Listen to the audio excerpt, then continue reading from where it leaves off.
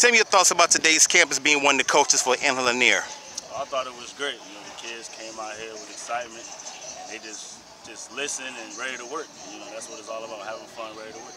What are some of the one things that you can take from this camp so you can definitely pass on to the next generation when you be going to have your camp? Just come out here, have fun, listen to the guys that is where you trying to go to. You got Anthony Lanier out here. He's over everybody, and he's where most of these kids want to go in the NFL. You know, they watch him on Sundays, so that's what I just tell the kids, watch him, watch his every move, watch how you carry yourself, because he's where you trying to go to. What are one thing that you can definitely are contemplating for to definitely tell the youth out today so they can give them the more positive messages for today? I would just tell them to just focus, stay focused in school, listen to the people older than you. A lot of these young kids now, I'm one of them.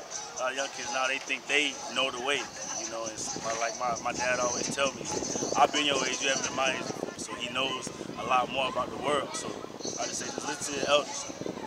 So you got a coming up season for this year. Tell me your position and why do we need to go ahead and cover you? I'm a wide receiver for Savannah State. I catch every ball that comes to me. I'm out here with Anthony here trying to represent, so that's why you need to come look at us. Okay, last words of wisdom.